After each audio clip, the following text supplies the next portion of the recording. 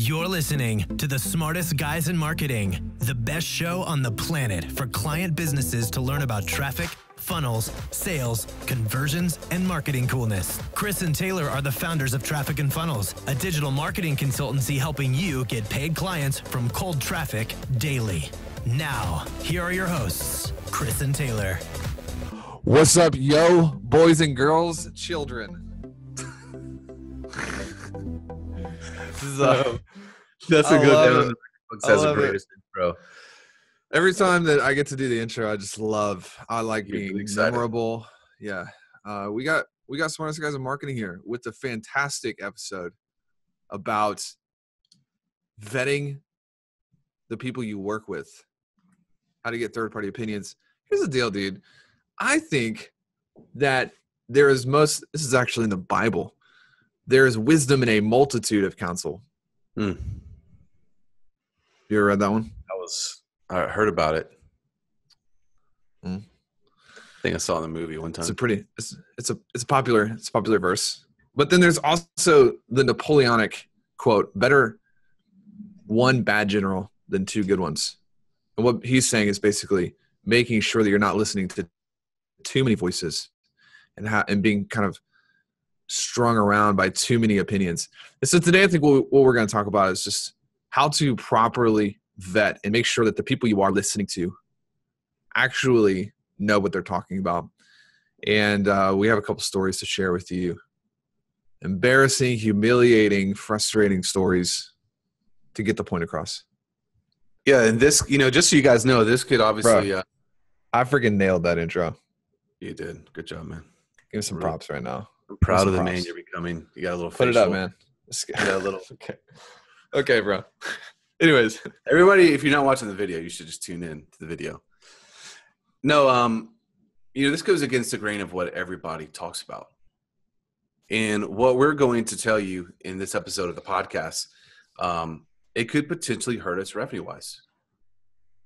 Because we're going to tell you to do something that's in your best interest. Uh-oh.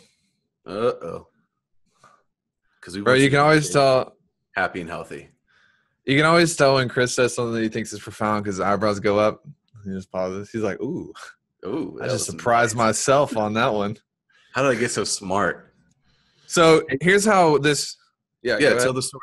No, go ahead. Here's how this came up. Chris was in town last week. We had an event. It was awesome. Everybody made billions of dollars. Not really. Caveat, not really.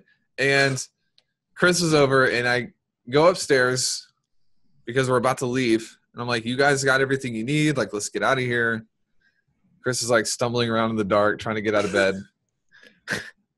And he's like, bro, I can't even close this door. And he's got one of my doors, it's a brand new house. And he's like slamming against the wall over and over, trying to shut the door. And I'm like, what's going on?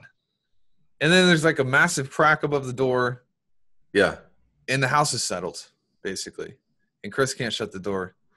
And he's angry and he's yelling things. I was throwing things against the wall. Missy wasn't there, so he had to dress himself and feed himself, and it was just a rough deal. And then you go downstairs, and there's also a big crack like down in the floor. And people are coming over like, what in the world? Like, this house is this on a fault line? Like, is your house going to split apart and fall apart before you? I'm like, no. It's just normal. 2012. And then I did the unthinkable, and I Googled. It's bad. This is bad. If you're sick, don't ever Google it. And if you have big cracks in your house, don't Google that either. Because I'm basically convinced that our house is like missing part of the foundation, and it's built on sand, and it's about to fall over from this Google experience. I almost went to a hotel because I didn't want the house to fall on me while I was sleeping. So I called the builder. I'm like, you guys built this house on quicksand. What are you doing? Kind of scary. Not really. They're coming over, and the builder's like, it's going to be fine. It's just normal settling. And I'm freaking out. This is my first house ever. We built it. And so I was telling Chris before this podcast, I've got a third party, a structural engineer coming over. He's going to crawl around through the crawl space because I want a third party. I want to vet the opinion of the builder. And Chris, you were like, ooh, that's an amazing topic. And it applies to business because most people's opinions are biased and self-inflating. Yep. Yeah. and Absolutely. how important it is to get third-party opinions from reputable sources, people that you trust. That's why we encourage people to vet us. And Yeah. they'll just hop on and become a client like the day after you meet us. I mean, you can. We're not going to – if we can actually help you, we'll take you. But I actually encourage people, and you encourage people, to get multiple opinions. Yeah. And be like, hey, what do you think about these guys, traffic and funnels? And if you ever find yourself being pushed to not get another opinion, you're probably dealing with somebody who's a little slimy. A little shadester. A little shadester, freaking Yeah. terrorist. And talk to people who, I would say 2 things. One, talk to our competitors, see what they have to say about us. Right? See what they have to offer. Yeah, they're going to love us. See what they have to offer, but also talk to people who maybe have been where you are, right? Like they've discovered this process, or maybe they've been a client, they've gone through the process, and ask them, right? They don't have, it benefits them not at all, whether you decide to become a client or not. And so they don't really have, most likely don't have a bias in whatever decision you decide to make, whether it's a yes or a no. And this goes for like anything that's a major decision that you're making, right? Obviously don't overthink it if it's something that's small and inconsequential. Yeah, exactly. I mean, this is, in this case, this house is quite expensive. And so I'm going to be getting multiple opinions. I think that sometimes we do tend to inflate the importance of a decision when it's like, we just need to make a freaking decision. Yeah. So sometimes like, you don't need to be getting, what was it like this guy posted in our group? He's like, hey, I'm thinking about listening to the Smartest Guys in Marketing podcast, but before I waste my time, I just want to get some third-party insights on the podcast. And he was kidding. And it was hilarious. But some people did on the memos. Someone actually commented about the memos, like the $7 memos. It's like, bro, you don't need to do hardly any due diligence on that. Like it's $7. Like you're wasting everybody's time right now.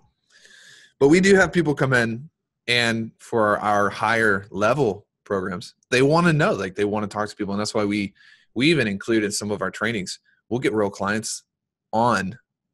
And what's one of the questions that we ask them? What did you not like about the process? Yeah. Legit. We want them to be honest. Yeah. Yeah. And people on the last one, there are a couple things that people didn't like. And then they ended up working through it, and it was fine. But I think it's important for our job is to aid you and help you do diligence or do your due diligence. Yeah. And you got to be really careful if someone's not attempting to help you do that for yourself. Yeah. Yeah. You want to make sure that you are making an educated decision and that you're hedging your bets. And so with Taylor going out and hiring this third party person, he's hedging his bets. Right? Because the guy who built the house is obviously going to have some bias. He built the house, right? There's things like if there is a major issue, if that gets out, that could negatively affect his name, right? There's a lot of things that could happen. But by being smart and bringing in a third party to look at the whole scenario, look at the whole situation, examine the foundation, examine the walls, examine the door that doesn't shut, right? All these things, and give an unbiased opinion and feedback. And here's the thing that's important to note. This guy is an expert in that field. Yes. He's an expert in that field. So don't go to somebody who doesn't invest in their business and ask them about investment that you're making in your business. That makes no sense, right? Because they haven't had to go through the decision-making process and realize or find out if this is a good thing to do or not. Like they've never played at that level. So only seek the advice and wisdom of people who have already taken those actions or have, they're an expert in that arena. Bro, can I just add a lesson 1.1, an addition that you just gave me? Yeah. You said that, this is so good. You guys just need to pull over, take a break for a second. If you're at the gym, just put the weight down, okay? Because you're about to drop it by what I'm about to tell you. You said that if the information got out about the builder, it could hurt his name. When you make a mistake, the biggest threat to your reputation is covering that mistake up.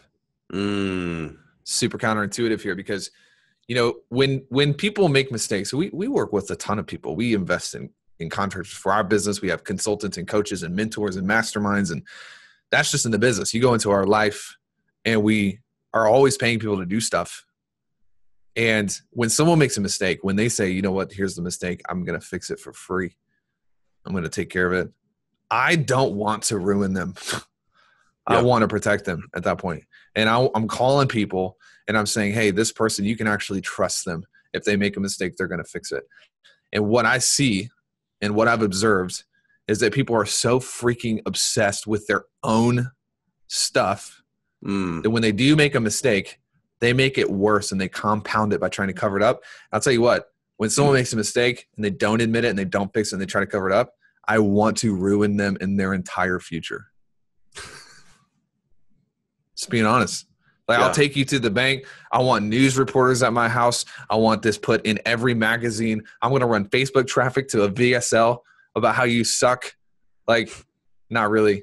But you know what I'm saying? Like, when we make mistakes, I feel like we are 100% like, let's fix it. Let's make it right. Let's make sure that you're taken care of personally. Because if not, and that gets out, that's one of those things. It's like it could destroy a company. Yeah, dude, you know, this goes back to even my house where the guy who did my rehab, mansion.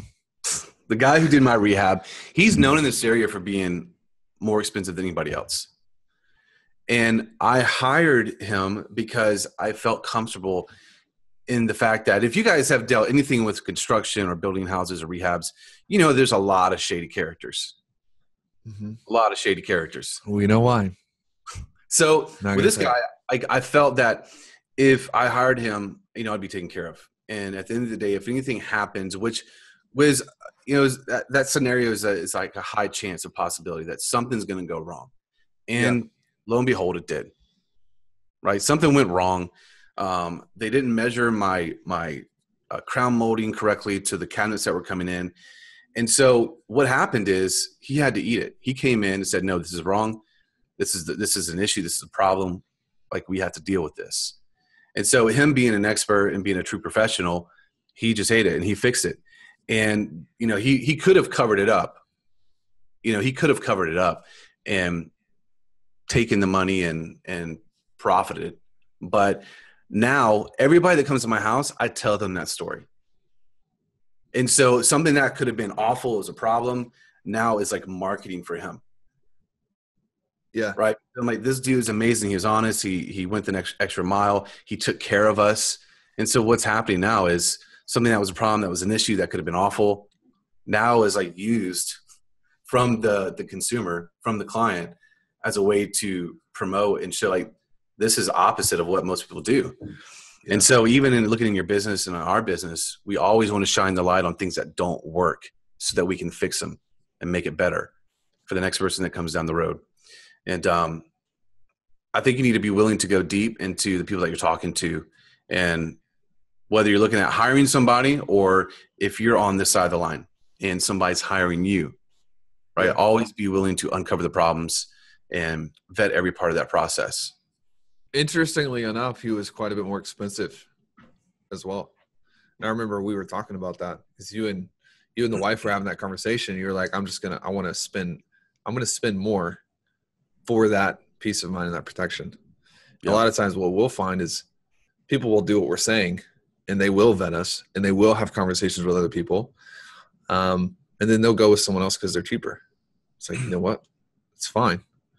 But at the end of the day, the people who are more expensive, in 9 out of 10 cases, they're more expensive for a real good reason. Yeah. You know, and this is the problem I have with high ticket people. It's like, you can't just raise your prices just because you want to be high ticket and do the same thing that you were doing for $29 for $9,800. Yeah. There's got to be depth to the decision to raise your prices. There's got to be, whether it's on fulfillment or anything, you know, people don't know how much we invest in our team.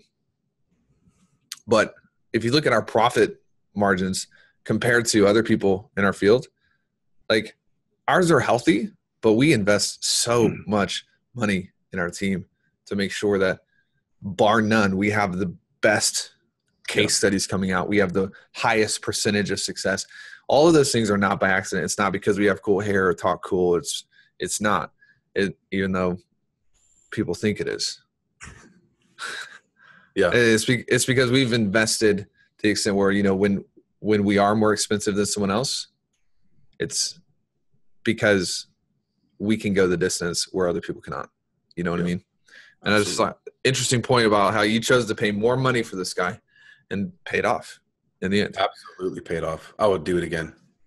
Your kitchen is literally like, I can't wait to see it. I still haven't seen it, but it reminds me of like Donald Trump's kitchen. Oh my gosh. Similar. You got the gold. You have similar taste, you and the Trump. No, dude, his taste is just gaudy. We're working on getting a plane. That's it. That's all we got. Cool. Any announcements? No announcements. Just get on the memos if you're not. We're changing the pricing structure pretty soon. So you better jump on it.